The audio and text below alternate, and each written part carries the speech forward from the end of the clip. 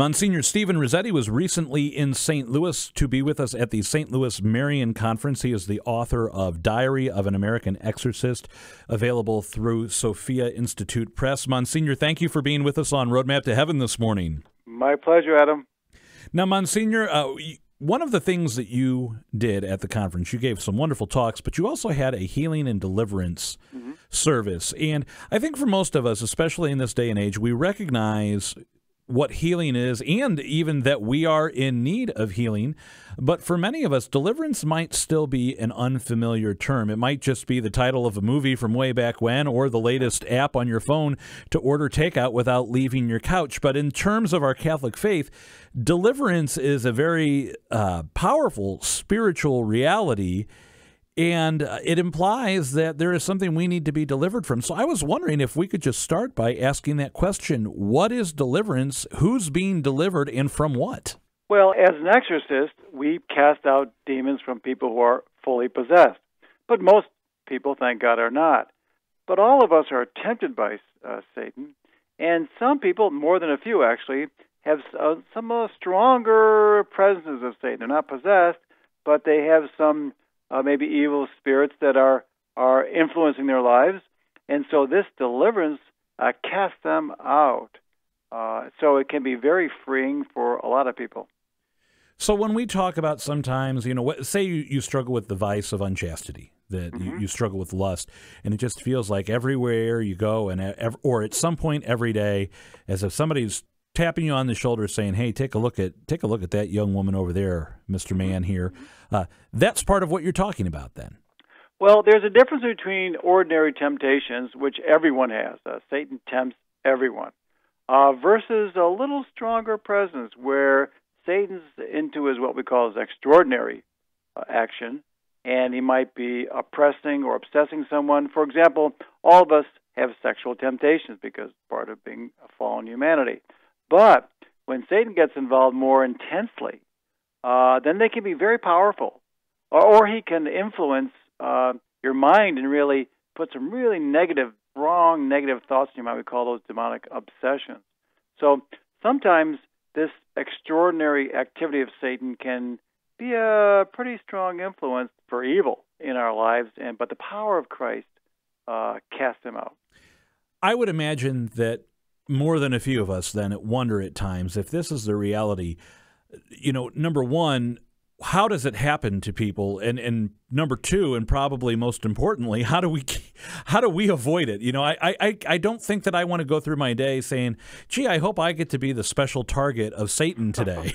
Well, I tell us to priest, sometimes people will say, or priests will say, well, I don't want to say these deliverance prayers. I don't want to rile Satan.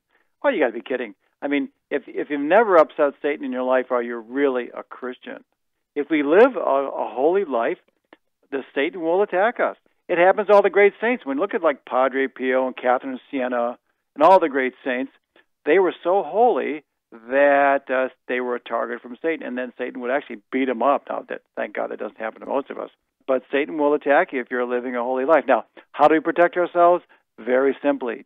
Remember that trust in Jesus. Jesus is Lord. Live a holy life. Go to confession. Go to Mass. Don't commit any serious sins, and God forbid, don't do anything at the occult, magic and Ouija boards, all that kind of stuff. Don't invite Satan into your life. But if you don't do that stuff and you live a holy life, you're pretty protected. We had an example the hard way the other night. We live in an urban area, and unfortunately, if you forget to lock your doors on your vehicle, odds are good that at some point your vehicle will be ransacked, and they go through looking for money and whatnot. And the other morning, I found out the hard way. I left the doors unlocked, and so what happened? The vehicle was ransacked. I wasn't shocked. I wasn't surprised. So it makes a lot of sense that in the spiritual realm, don't open the door for Satan. Right. Don't leave the door unlocked for Satan. Use the tools our Lord has given us to shut the door and lock the door. That's what people don't realize today. I mean, they're doing all this sorts of magic. Some people say, well, I'm a white witch, I'm a good witch. No. When you do magic and occult stuff, you're explicitly inviting Satan into your life, whether you know it or not. So stop all that magic, witchcraft, all that kind of stuff. And then, of course, go to the sacraments and pray. Pray the rosary. What a wonderful, powerful prayer, the rosary.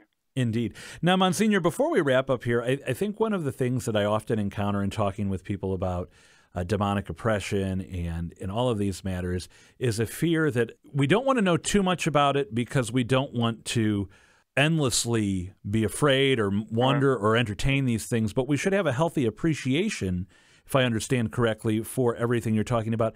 So if we want to know more or we think we need to know more, what are some resources that we can use to learn about deliverance and oppression and everything you've been sharing with us about today?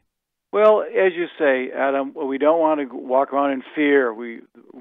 People talk to me, well, as an exorcist, you must be frightened. No, I'm not. Jesus is Lord. We see the power of Christ. We just throw a little holy water on the evil spirits and they go screaming.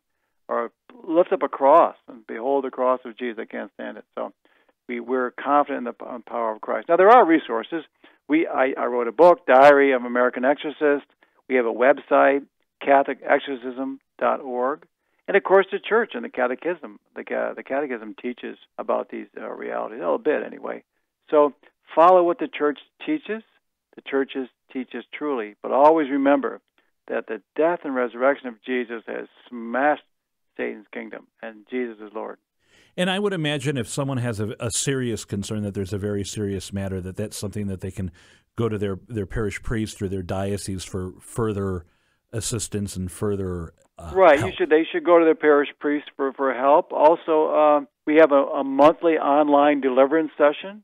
We have 15,000 people sign up every month from all over the world. So people have said it's been very helpful for them.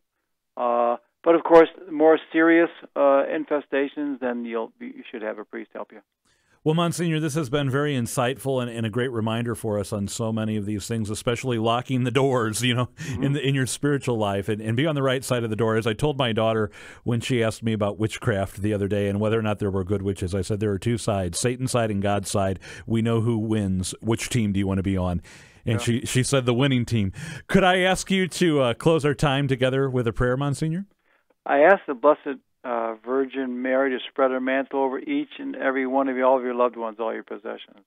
May the blood of Jesus wash you clean. May the holy angels surround you. In the name of Jesus, may you be healed and liberated and delivered. In the name of Jesus, may you all be at peace. And may Almighty God bless you all.